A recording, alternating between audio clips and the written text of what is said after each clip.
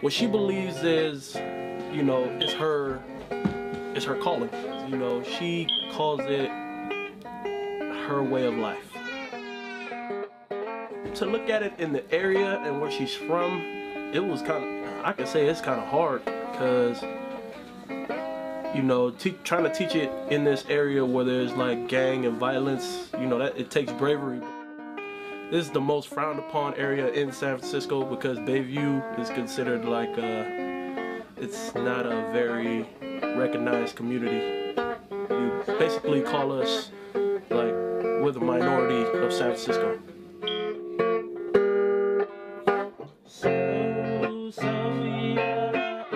I thank God every day that my brother's the way he is.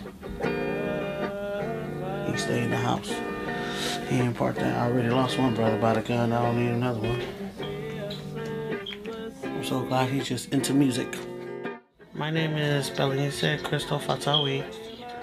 My parents, my dad is Kurisi Masi Fatawi. My mom name is Penina Fatawi. Born and raised in America, Samoa. I was born and raised here, San Francisco, California. I grew up what they call the projects. First I grew up in Double Rock, and then I came up here to West Point and been here ever since. It's crazy. Like, I'm afraid to walk out of my house. Like, you know, when I walk out of my house, I pray every day, especially for my baby. You know, I don't even let her go play outside. That's how bad it is. They shooting in broad daylight.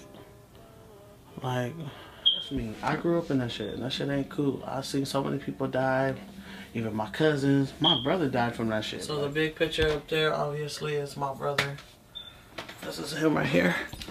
It's my brother right here. He was only 14. I haven't yet put my dad up here. I feel like if I put him up here, then it's true. I think it's part of the culture. It's like, yeah, it's more death than weddings. We lose people every day. My dad, he was like one of the first ones up here in West Point. He was known in the community. He used to always walk around and greet people and help people out. He talked to people, and he always did for the community. I think that's where I get my little thing from my dad, helping people out, because that's what he loves to do. Like, my dad used to always tell us, like, we need to know our culture, know who we are, where we come from. I grew up dancing. I learned it from both my parents. Like, every movement you do, it's a meaning. Yeah. All songs, I think that all the songs have history. Sometimes it's hard to stay within your culture in this type of environment.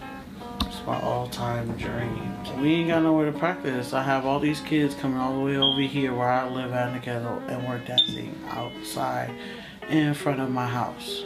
You know, you don't know what's gonna happen with these kids. People shooting them and whatnot. That's why I need a space. So I guarantee my kids' safety and all. We've been dancing with Nisei ever since our senior year, so about, what, 2-3 years ago? And I feel like, especially since she's also from the hood, like, it's a more, connection. yeah, relatable. Like, the people that you're teaching, it's like, we all, like, take a village to raise a child type of thing. So it's like, and because you're from here, we're from here, it's like, it's more personal. It's not like somebody else trying to come here to teach us.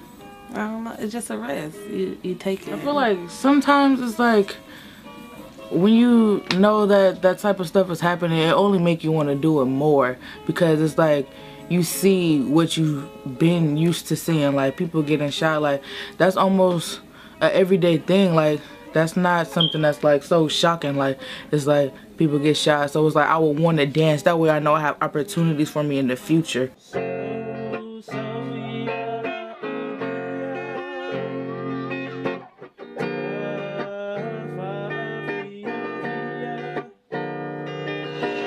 When we used to always roll around in the car, he always played this song and he'd be singing it, and then me and him, then I caught on to the words, and this is me and my daddy's song we always sing.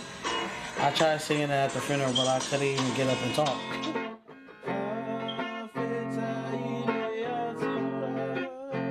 everything I did in life, he was with me, supported me, and guided me. The past few years, I've been doing everything without him, you know. So that's like this club. It was me and him, you know. He was always doing stuff with me. And now, like, that's why it's a minor setback for me, because every time I try to go further, like I said, our people got fear. I just stop because I don't have nobody to like, keep going, you know? Is he proud of me? Look at my daughter, I got a baby. You know? That's what I was telling my cousin that was in LA.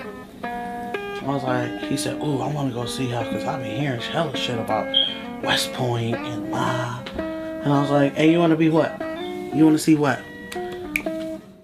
You want to see yourself running, trying to hide and shit? Like, that shit ain't the life. Nobody don't want to be a part of this life up here.